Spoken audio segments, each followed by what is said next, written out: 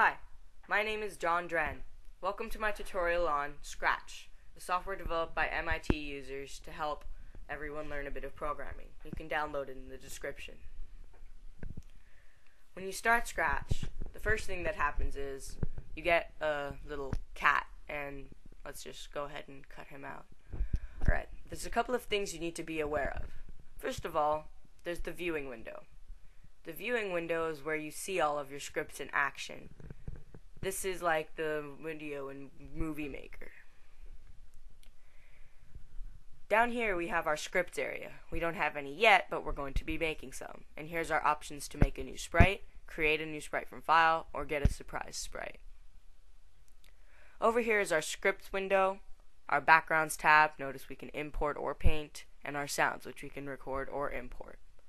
And scripts is where we're going to take these blocks and drag them in to create scripts. Basically what it does is simplifies writing code into building a puzzle. Now notice it does come with a bunch of preloaded sprites. Some of them are kind of stupid. You might want to look at them. You might find something you need. But for now, we're going to create a new sprite. Now notice we can import as well, but for now, for this tutorial, small circle should do.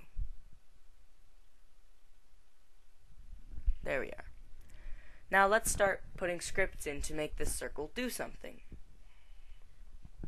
Now you can't just start dragging in scripts like this or like this. Even if they're connected, like the puzzle, they have to be closed. They have to start with something that you can't add something on top of it. Otherwise, nothing will happen.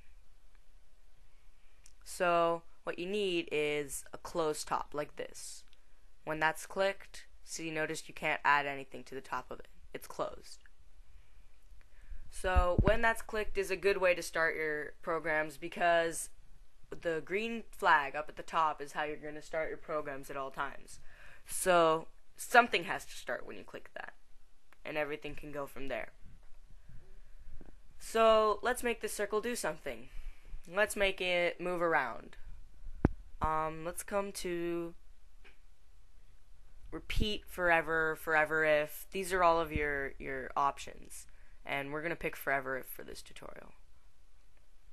And we're going to say forever if touching the mouse.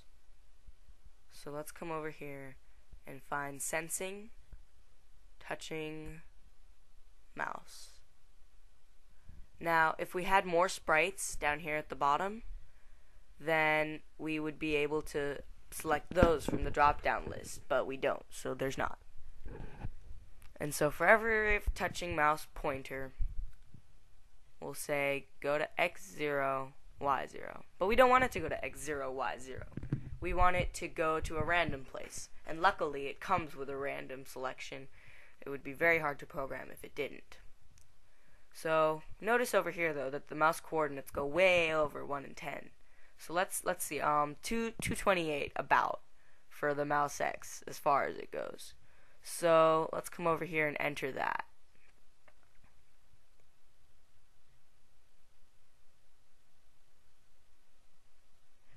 Alright, and then over here it's probably going to be negative, opposite. And then here we go, we have to do the same thing for Y. And it goes from about negative 161 to about 161. So now, when we click go, notice that this is highlighted. That means it's working. And if you need something to be highlighted and it's not, that means you have a leak in your code and you need to work on that. So now when we touch it, it jumps around. And there you go. That's pretty much how you make a program. Now let's just add a little bit of fun to this because it's kind of boring right now. So let's make a score for it. So for that, you're going to make a variable, and pretty self-explanatorily, it's going to be called score. Okay, and there it is. Now it says sprite1 score. That's because this is called sprite1. We could rename it as ball if we wanted. So now it says ball score equals 0. Now here are options for this score. And when we start, we want the score to be 0. And when we touch it, we want the score to change by 1. So now you notice when we play it, the score is 0, and now it's 1, 2, 3, 4. So there you go. That's my first tutorial on Scratch. I will be going over every single one of the motion blocks that you can use in person, and specifically for its own tutorial. So sound, look, sensing, and each one of the things inside of it to get you good on each one of those. Thank you.